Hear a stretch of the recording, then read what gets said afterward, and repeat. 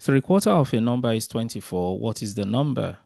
So again, we do the same thing. We write it. This is what it means. You're being asked 3/4 of something you don't know is equal to 24. So remember what we said, the denominator represents the number of parts that you're going to split things into. So we need a bar model that has 4 parts. This question is telling us that 3 lots of this bar model is equal to 24. So when we represent it, it should look like that. But we do not know the whole lot. So this is what it should look like in the bar model. So now we'll divide 24 by 3 because we're told that 3 parts of these 4 is equal to 24. Now we know what each part is worth. And of course, we can now multiply.